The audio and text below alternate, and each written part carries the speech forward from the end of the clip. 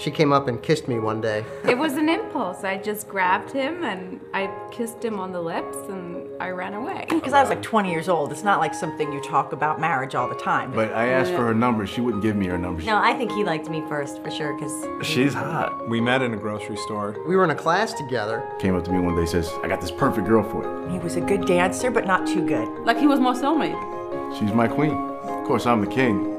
I said, I have to ask you something. And she said, what? And I kneeled down, and She was laughing and trembling. She gets so embarrassed. what did I say? I said, will you marry me or will you be my wife? Will you be my wife? He proposed to me on my birthday. And she said, yes. Are you sure? Sorry.